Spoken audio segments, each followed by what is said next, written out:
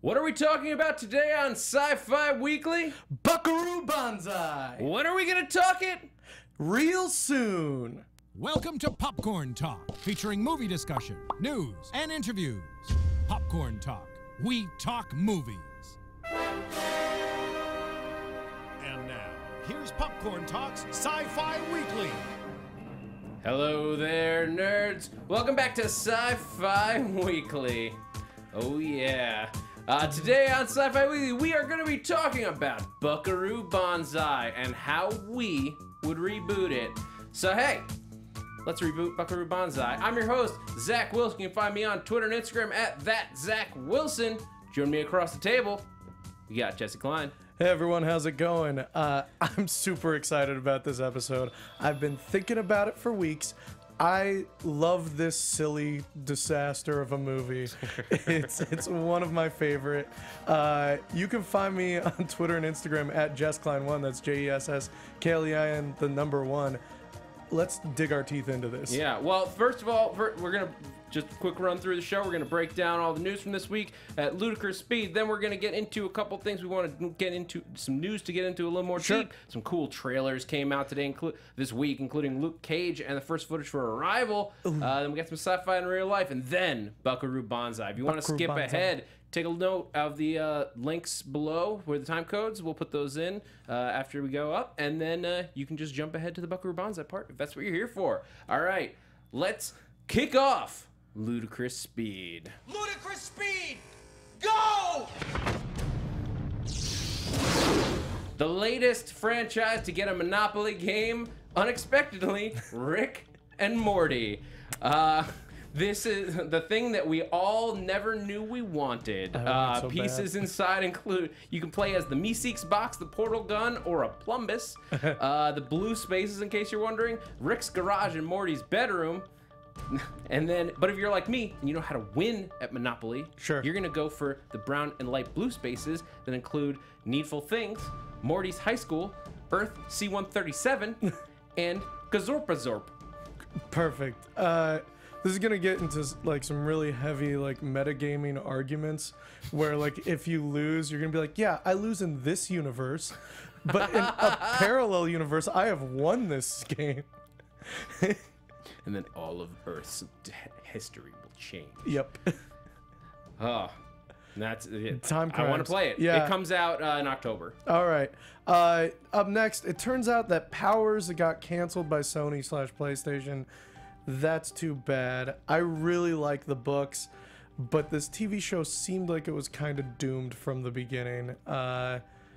I don't know. I'm bummed about it, man. With content in so many different places, I think it was hard for PlayStation to become its own outlet. Yeah. So even regardless of quality, it was tough for it to find its audience. Which is too bad. It's a really interesting story. If you haven't read Powers, I recommend going out and reading it. It's a really interesting look at the dynamic of what being a superhero is. Yeah.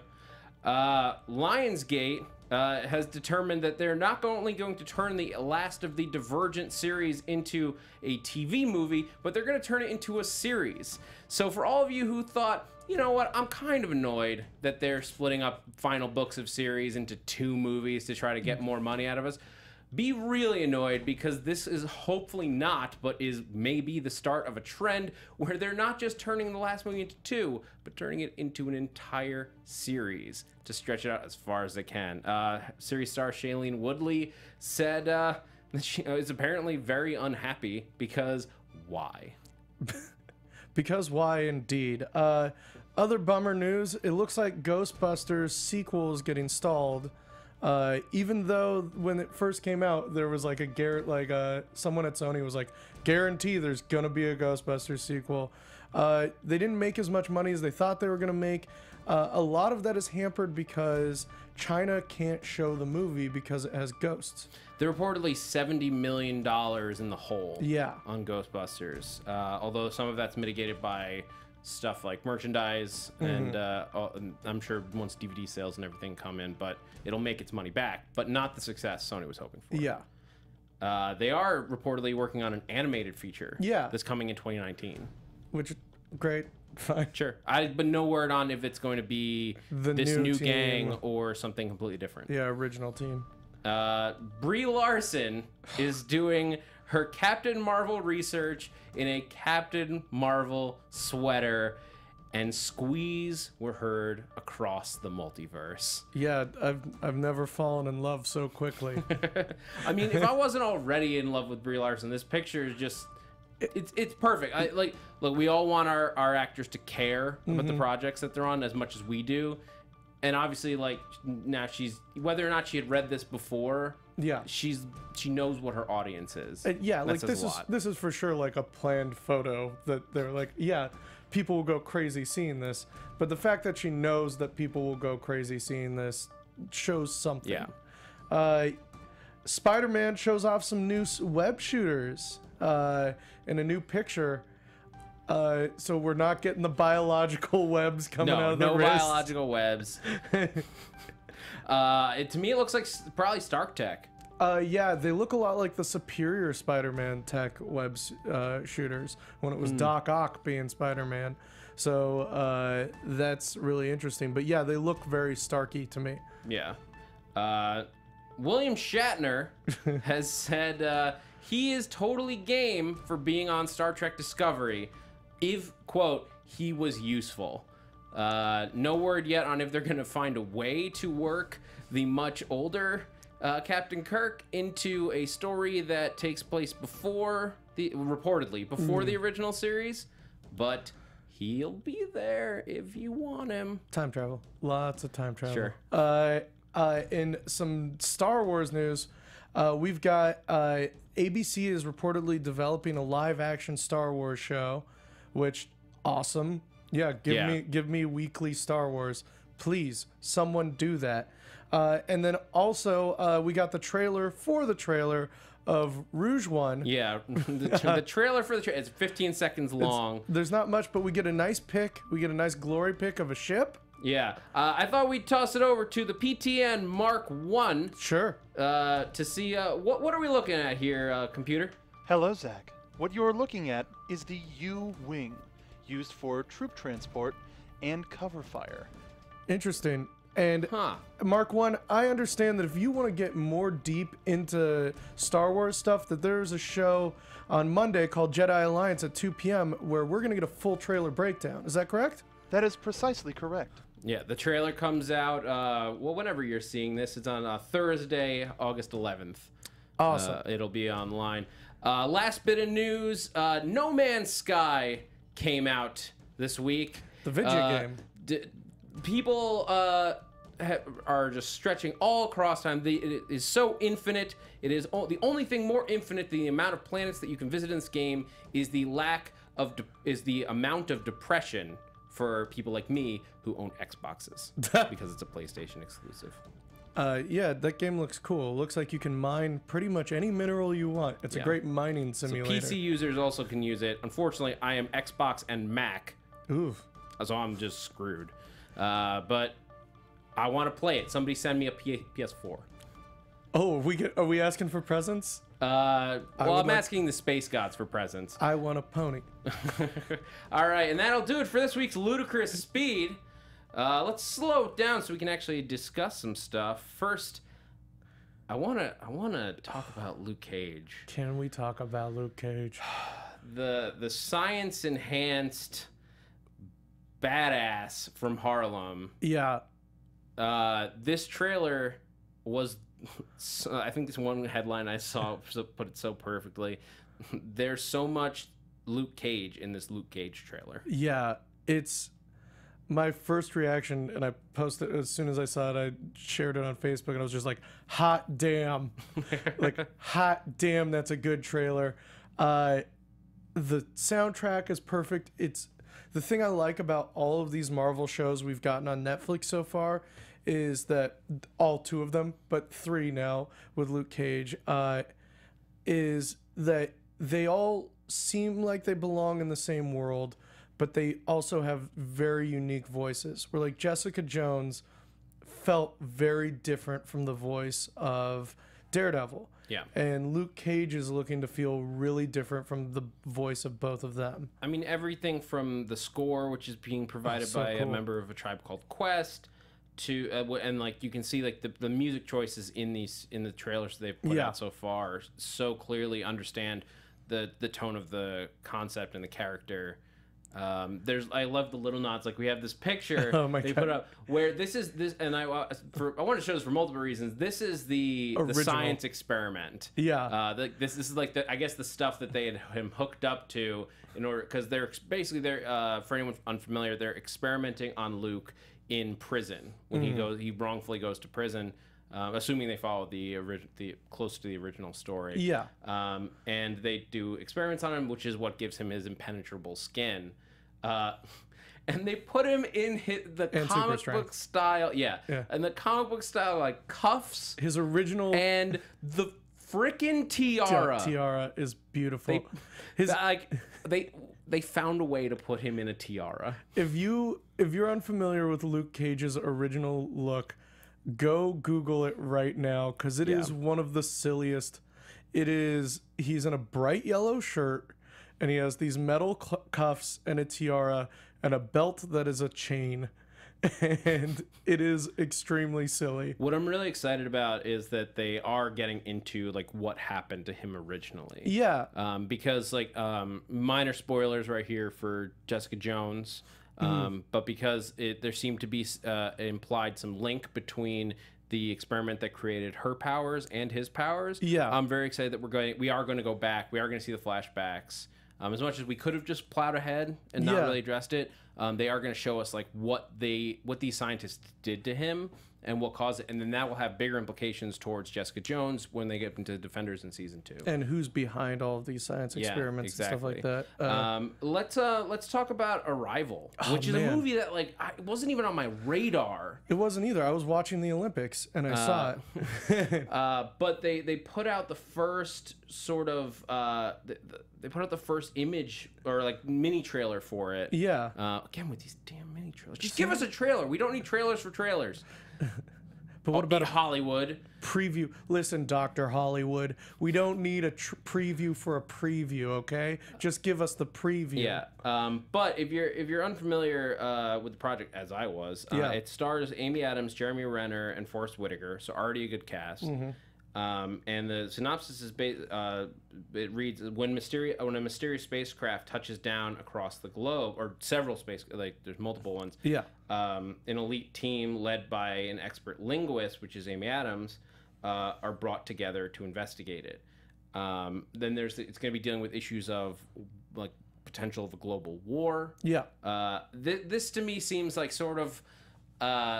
What if Independence Day had taken a different direction after the aliens showed up? Yeah, or Signs. But the idea that like aliens are showing up and it doesn't have to be evil, or maybe it is, but like that alone is an interesting question to take. Like just between the synopsis and what I saw in the trailer, it reminds me a lot of Childhood's End. Yeah. Or the first half of Childhood's End, which they adapted on Sci-Fi to mixed results. Yeah.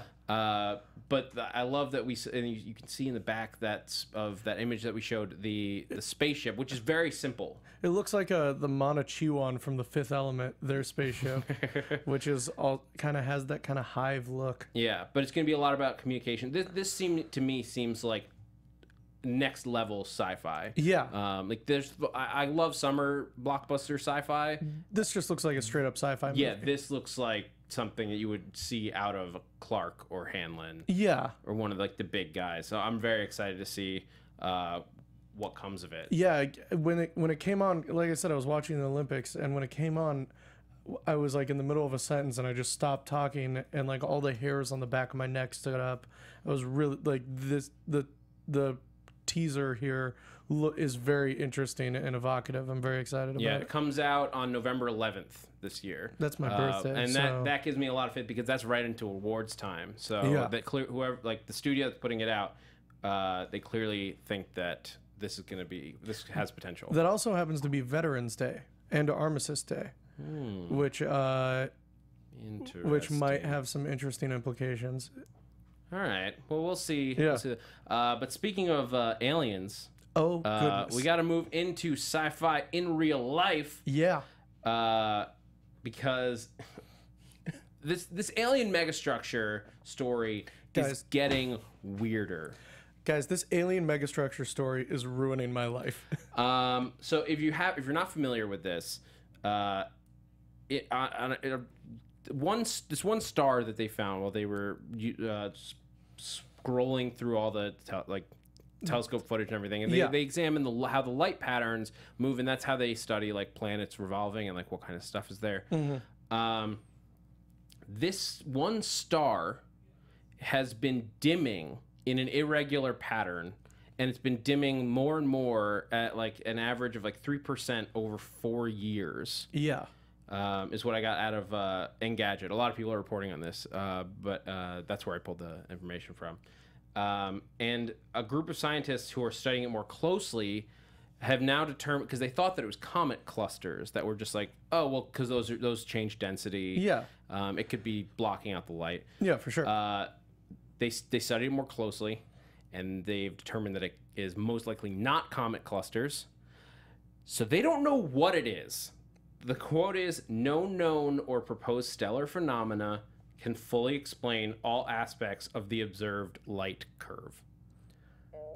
The theory put forth is it is a manufactured megastructure in space blocking out a star.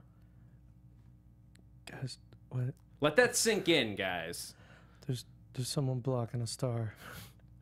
The implications of that basically is saying like aliens built a huge thing Yeah. somewhere super, super, super, super far away.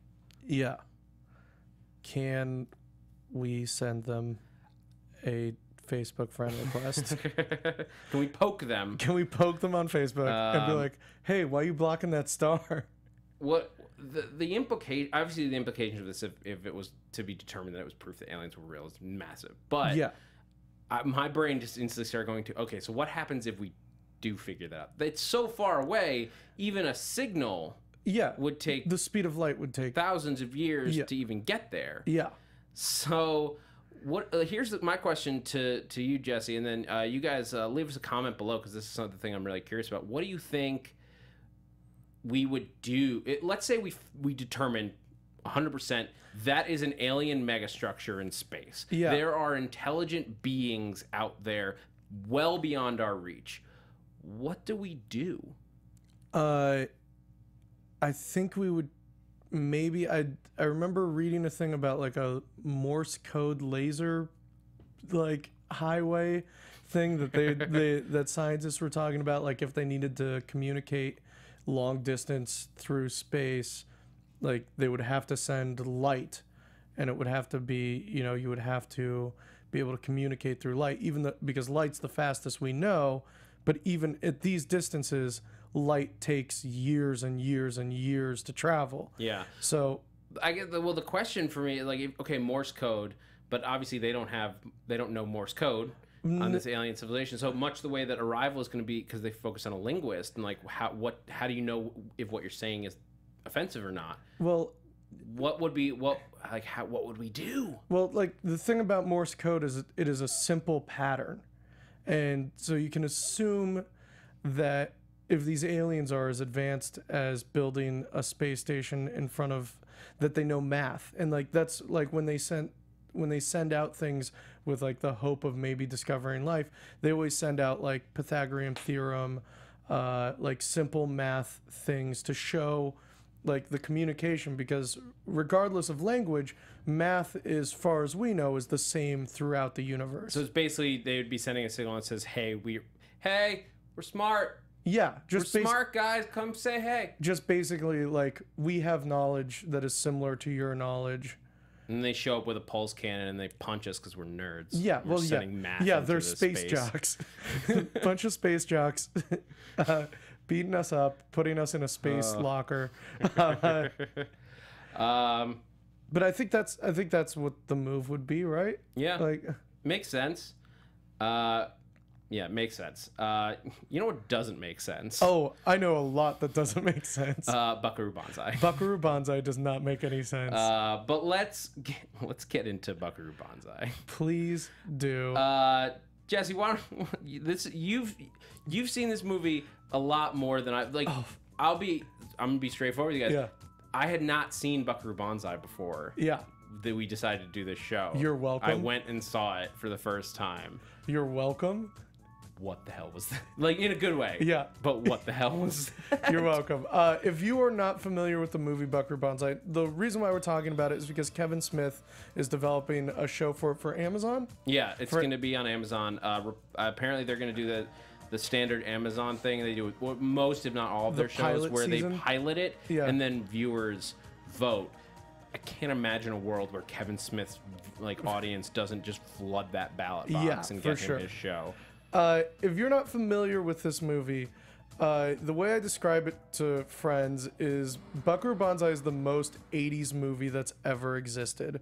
Between the music, the fashion, the acting, the casting, it is super 80s, and it is like the most schlocky, corny movie I've ever seen. It is about the character of Buckaroo Banzai, who is a brain surgeon, nuclear physicist, a theoretical physicist, a samurai, a gun and martial arts expert. He also happens to be the lead of the most popular band in the world. He has a group of Buckaroo Banzai cadets, which are basically children that he has trained as snipers. And adults. And adults, yeah. The dad was the helicopter. He had his Buckaroo Bandits hat, too. Yeah. He has his own comic book. He has a direct line to the president at any time in his life. It is like... The way I imagine this movie was made is they pitched it and they were like, this is going to be a 5-movie franchise and you're going to sell so many toys because kids are going to love it. He's everything kids like. He's a theoretical physicist and a samurai. There are so many toys. It's levels of insane where you get the sense that to me, it feels like they looked at like Teenage Mutant Ninja Turtles, and were like, that worked because they just strung a bunch of words together, and then made it a thing. And that's like physicist, samurai, rock god, like the basic. I'm gonna just give you the bones of the plot as I know them. Buckaroo Banzai is in his theoretical scientific rocket car. They have attached to the car a device that will allow him to go into the 8th dimension, where they plan on like getting samples and like experimenting, doing science stuff. He's late to it because he is currently performing brain surgery. He gets there, he goes through a mountain, and he comes back, and they bring back a thing that proves that he was in another dimension. It also happens to wake up the creatures from the other dimension and let them know that there's a way back. There are creatures in our dimension that are refugees escaped from that dimension that want to get back, and that's John Lithgow, Dr. Big Boutte. Dr. John Big Boutte. Dr. John Big Big I almost Boutte. forgot. I was totally going to introduce us as... as the Bouttes? Yeah. Sorry, John Warfan. He's John Lithgow as Dr. Lizardo, who is a guy who's been infected by one of these aliens. He's a crazy guy. He escapes. So here's where like it starts to go a little It just goes insane. Like, here's the thing. We could spend the whole mess time trying to outline the plot. If you guys have seen the movie, you know the plot. But we want to talk about but it's almost irrelevant. Like, we want to talk about what we would do if we were. Is there more that you really wanted to? Well, I just want to, since this was your first time watching it. All right. Can you give me a highlight of your favorite part of the movie? Yes. I mean, the part that I like weirdly wrote down is when I almost did a spit take. When they shocked Buckaroo's, or I think it was when they they shocked Lizardo's groin. Oh yeah. For some reason, it made me do a spit take. That was really funny. A real life spit take, not a joke one. But like, can I give my highlight? For my highlight of the entire movie, they're talking about super science. they're talking about like, you know, if you take that mountain and you destroy it and you pound it into dust, you'll never see this thing that he brought back from the other dimension. And then it's a hard cut to Buckaroo Banzai and his band at a at a club. Yep. And they're playing music, and Buckaroo Banzai goes from guitar solo to tiny trumpet solo in a matter of seconds. He like rips a really awesome guitar solo. He puts the guitar down, picks up a tiny trumpet, and does a tiny trumpet solo. It's amazing. It's good. It's ridiculous is what it is. So the thing that impresses me about it Yeah. is like underneath all the insanity, Yeah. there's like actually a good sci-fi plot going on here. For sure. That's what I think it impresses me, is that I almost feel like there's a version of this script that was like just a sci-fi story that like didn't have this crazy lead character in front of it. Yeah. But it turned into this at some point. They came up with all these ways to make it crazier. Yeah. To hit a different market. But the idea of the eighth dimension just being like an alternate plane, like you've seen that in like we saw that in Stranger Things. Yeah, for sure. All these things that work, like it was cool. Yeah, it was interesting. It had a lot of really solid sci-fi aspects around all of the craziness. All of the good aliens are Jamaican. Yeah, that which is really weird. It's not.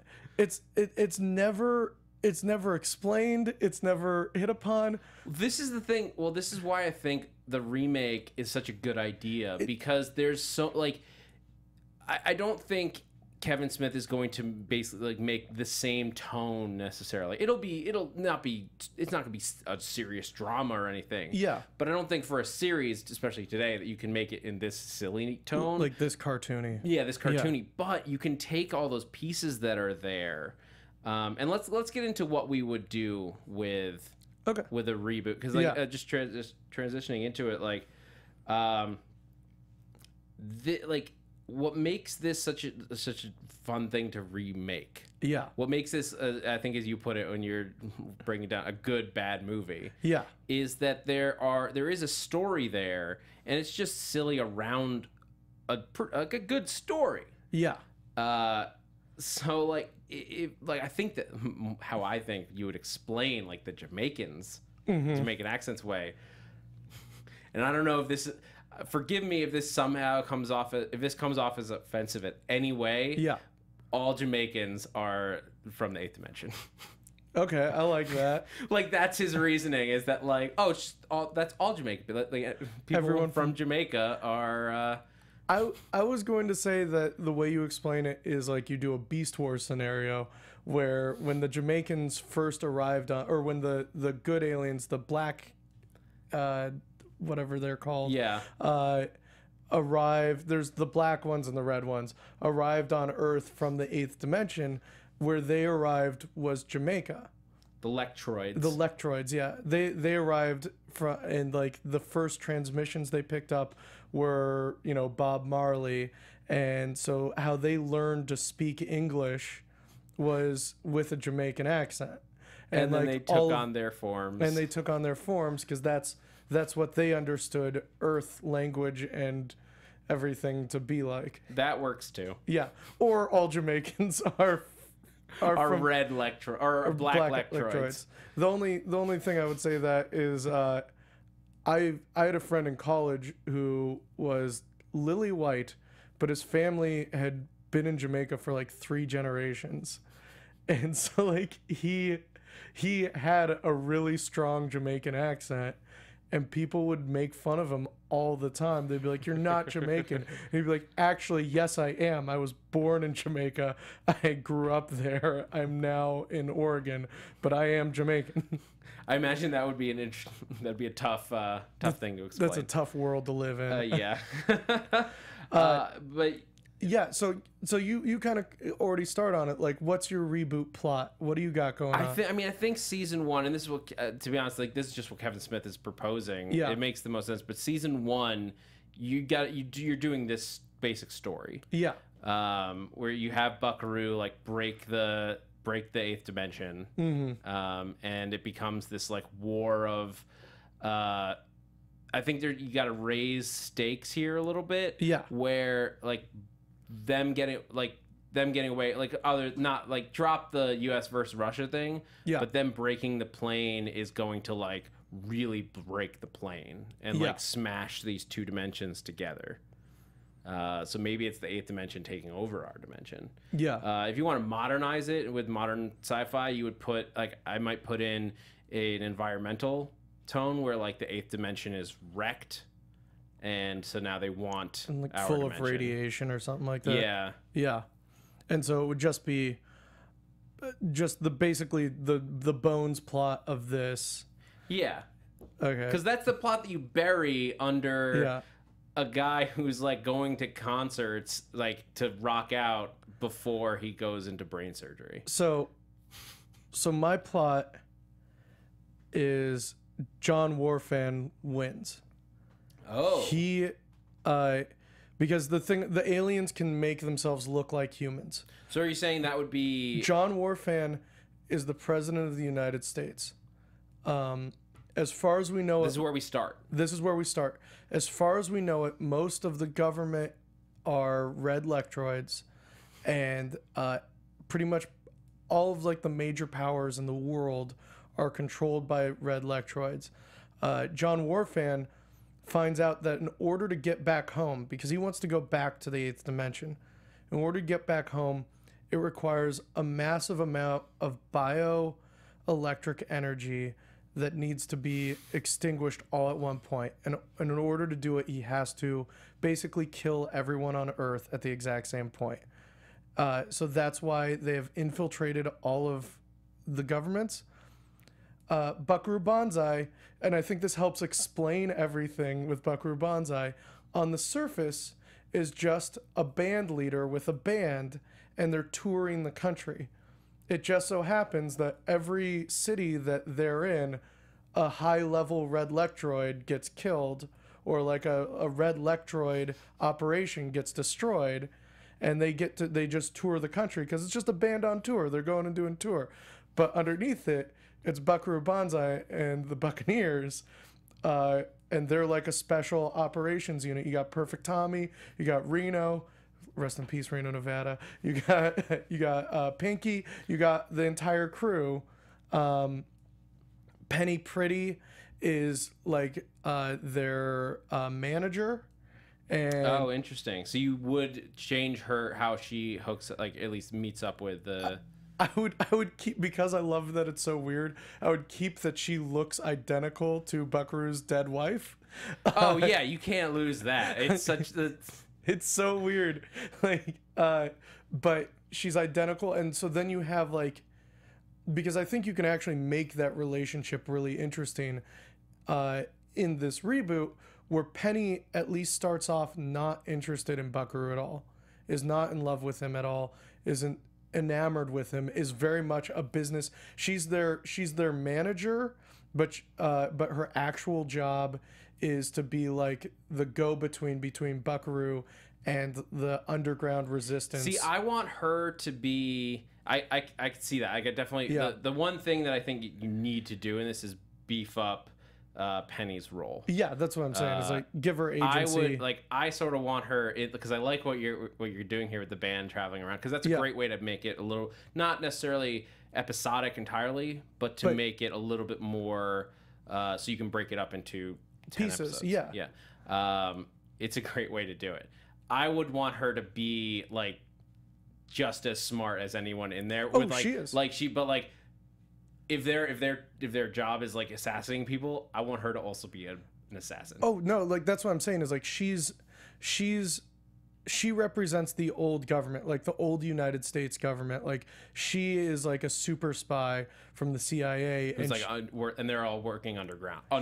And so like the original United States government is all underground, and Buckaroo Banzai is just this free agent that they have hired basically to help them build this resistance. You're a loose cannon, Buck. Yeah, exactly.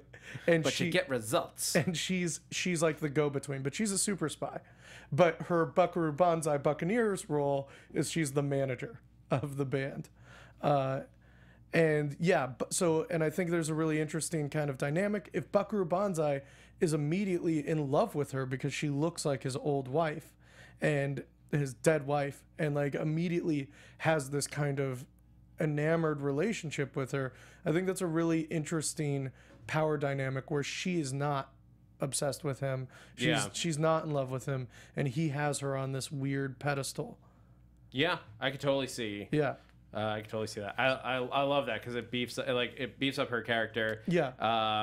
And then you get to see like John Warfan in charge of the world, like just being crazy, like, and John Big Butte being his like vice president who hates him so much but has no choice but to follow his rule. Like, I wonder if it would be interesting for that. Like, I love that as what they're doing. I wonder if we start a little bit before and don't drop like right into it, but have them like you just meet Buckaroo Banzai as this like weird amalgamation of things. Yeah. And then Penny shows up and drops him into this world. That's cool. Yeah, I like that. Where she just shows up. She like gets there to show, and she like does the crying bit from the movie, but it's a bit. It's a bit. Yeah, I like that. And that like once they like bring her on team, she's like, "Look, I represent the real president of the United States." Yeah. Oh, also, by the way, in the movie, while they're doing this loud dance rock and roll thing, Buckaroo Banzai stops it because he hears one person not having a good time. And then she tries to shoot herself, and when a gun goes off, everyone in the band takes out 30 guns per person. When I was watching it at home, somebody came in the room. Literally, just, why is everybody holding guns? Because I think the band, whoever was playing drums, I think he pulled one out of a drum. Yeah, he definitely pulled a shotgun out of a drum. Oh God! All right. So we've gone over our plots. Yeah, let's get into the fun bit. Let's talk casting here. Yeah. We couldn't get everybody, so we picked like top 6. Yeah. Because there's so many good actors and there's so many good characters that I hope come back. Even the guy who works at the hospital that Lizardo is the at. Janitor is so good. Is Jonathan Banks. Yeah. Who is Mike on Breaking Bad. Yeah. And Better Call Saul. I stopped when I saw that. I was just like, oh my God, he has hair. Yeah. It's insane. All right. So let's start off with our lead man. For me, Buckaroo. Buckaroo Banzai. Originally played by Peter Wellers. Yeah. RoboCop. For me, Buckaroo Banzai has to be cool and he has to be American, because like the more serious he takes the ridiculousness, the funnier and the better it is for me. Yeah. And so like I needed someone to be cool and American, because Buckaroo Banzai feels very American to me.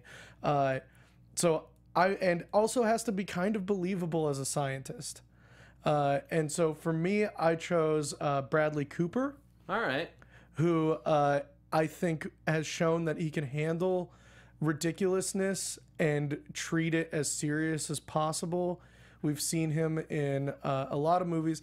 I think he was underappreciated in the in a lot of movies he's been in, and I think he just would do a good job at it. He's good. I'm not sure how he fits into this like level of insane. Like, 'cause he plays Rocket, but we don't see him. I don't know. He's so. But he's also in the Hangover movies. That's true. Which are absolutely insane, and he mostly straight mans those entire movies. That's true. I guess I haven't seen him in that role outside of Rocket Raccoon. Yeah. I haven't seen him in a role like that in a while. He's been doing a lot of these like more dramatic, sure, even where they have like a little like hints of comedy to them, like Silver Linings Playbook. Yeah. He's been hitting these really heavy dramatic I want roles Buckaroo recently. Banzai to be the most dramatic character ever. Oh yeah, he has to be, but he also needs to. But this is clearly going to be like what I would call an hour-long comedy. Yeah. I mean, it's Kevin Smith. Yeah. So my thought, and I think we hit a lot of the same points here. That like all-American boy. Yeah. Who like you are like the center that people form around, and so but you also want somebody who's going to connect on a comedy length. So I went with John Krasinski. I absolutely hate this pick. I think it's the worst idea ever. I think Buckaroo Banzai has to be cool. There's nothing cool. I mean, this is a great pick of John Krasinski. But, I mean, that's the thing is like he's a nerd. I'm thinking about John Krasinski now after he's played like a war vet. No, he was an awkward nerd when he was a war vet, and he's an awkward nerd now. I disagree with John Krasinski. All right. Well, I don't have a picture for it, but my backup choice. I'm curious what you think of this. Was Justin Theroux.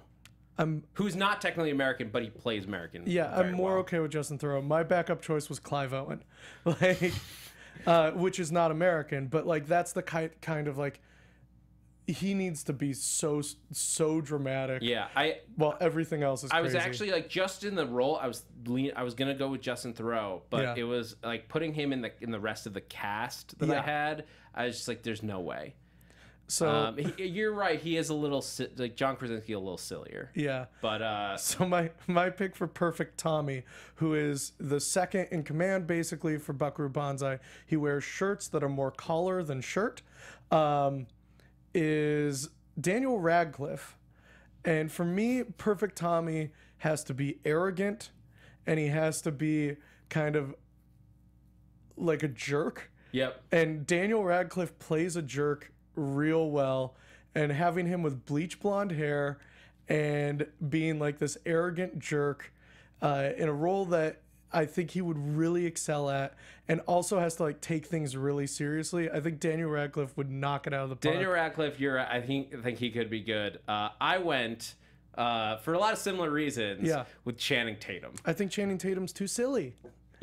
Well, so here's the thing though. I think that Perfect Tommy, the way that like I envisioned him being played was like sort of that like he's just like I can do like I'm perfect. Yeah. And Channing Tatum plays that like sort of dumb guy who is perfect. Yeah. And like he can still play intelligent. Yeah. Like the 21 Jump Street movies. Like he still plays like he's like good at his job. Yeah, he's still... But he plays this like but he's dumb. Somehow it's very intelligent and somehow really dumb jock, at the same time.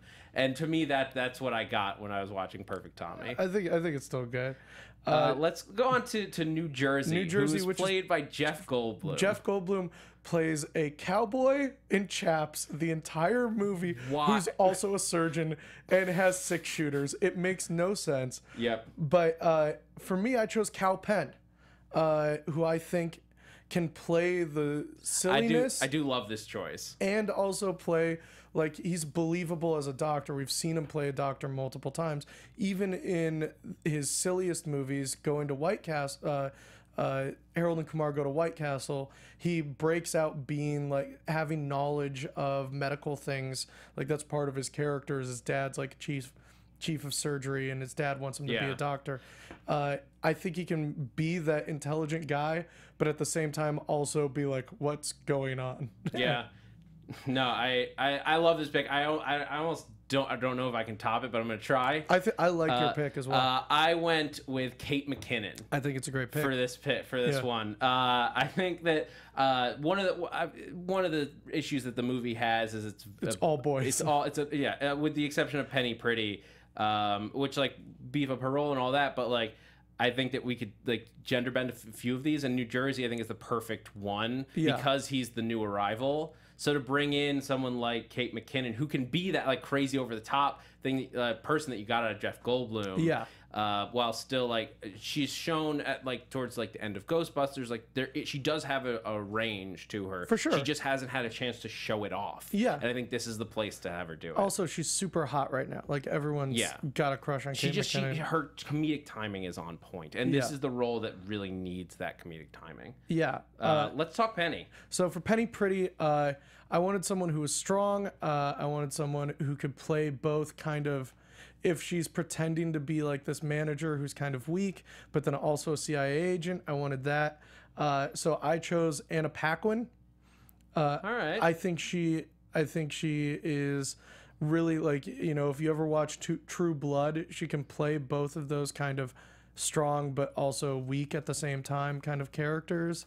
I think she has the range, and she's shown that she can do like a cable style TV show.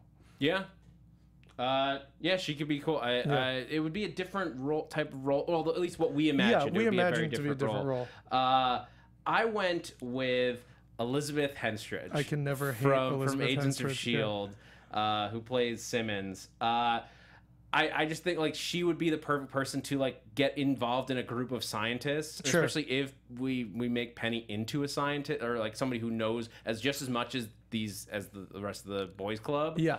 I think she can definitely take charge. We've seen on Agents of S.H.I.E.L.D. like every time they give her more to do, she like Knocks it out of the park. She knocks it out of the park in ways that we didn't think she was capable of. She doesn't have that like long career that people are maybe looking for, but I think that's part of why I think this would be a great role for her to take over for sure and shine in. And it might be a little close if she's a scientist, it might be a little close to Simmons, but I think that it's such a crazy world. Plenty of people play the same type of character in many multiple media. She's also just gorgeous, and I want to see more of her on television and movies. Sure, because you are a grocer. It's not a green she's grocer. Talented a gross guy. She's talented and she's beautiful. It's a winning combination. It is a very winning combination. I also want to see more of her on screen. Then we get Dr. Emil Lizardo / John Warfan. On the other side of the President of the United States. In your version. Yes, in my version. He's the leader of the bad guys. I chose for this. You guys switched the pictures. Did I swap them? Yeah, Emil Lizardo. I chose. Yeah, we went. I chose Bill Hader as Dr. Emil Lizardo. You know, he's playing this kind of like over the top, crazy guy, and he has like a weird accent, and he eventually becomes like infected with an alien like consciousness. And I think Bill Hader has shown that he has that type of range. I think he's got the comedic chops for it. I think he's a good pick for it. Yeah. I wanted somebody who could be as crazy as John Lithgow. Yeah. In this, and Bill Hader's a good choice. I went with Ken Jeong. Sure. By the way, these last two picks, I have zero. Like, if any of these get picked, I'm okay with. Because he's got the medical background. Like we trust him as a doctor. Same thing. Sure. But he also like can play that like. I would believe that he like when he goes crazy. I believe he would murder anyone. Yeah. In a heartbeat. And then lastly, John Big Booty. Who the character Big Booty is someone who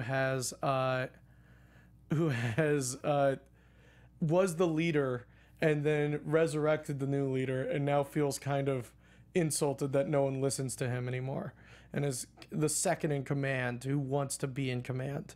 And for that, I chose John Malkovich, who I think would be great at being like, why can't I be the one giving the orders? And like that kind of character. And also is dangerous seeming and scary. Yeah. At the same time. Yeah, I mean, this role I think is another one that needs to be expanded a lot because like we didn't get much from Christopher Lloyd in this. Like he was just sort of there doing his thing. But I think this character, you'd almost meet him first as like the on the ground big bad. Yeah. And then he's on the ground immediate bad guy, and then once you get to Lizardo later, then you I wonder if it's fun to play. Sorry, this is going plot a little bit.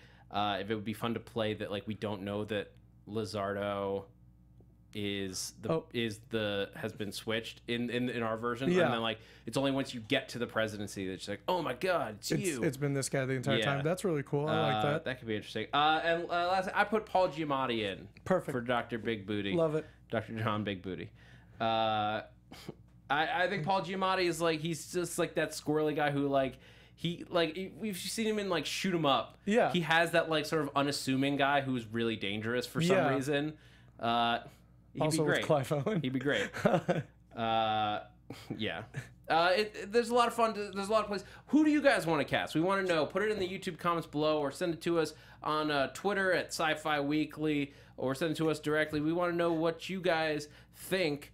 Who you think should have been cast? Who would you cast? If you've never seen the movie before and you watch it because of the show, please let us know your experience, what you thought about it. I would love to know. Yeah.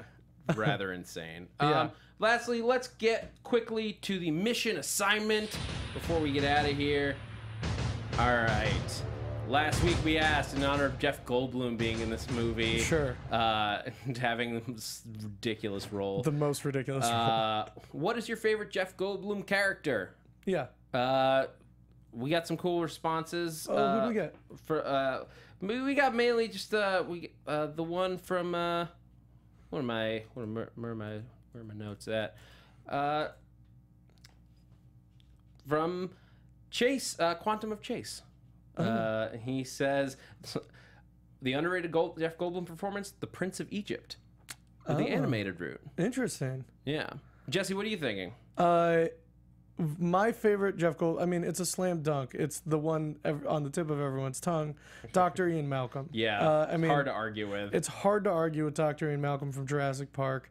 That being said, I think there are a lot of characters. Like, I really like him from where he plays the foil to Bill Murray in The Life Aquatic. Yeah. I think that character is really fun and really silly. I forget the character's name at the moment, but for me, one of the most memorable roles is Independence Day. Sure.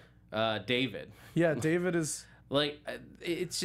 I mean, look, Jeff Goldblum plays Jeff Goldblum no matter where he goes. Yeah. Like Dr. Ian Malcolm is. It's like so easy.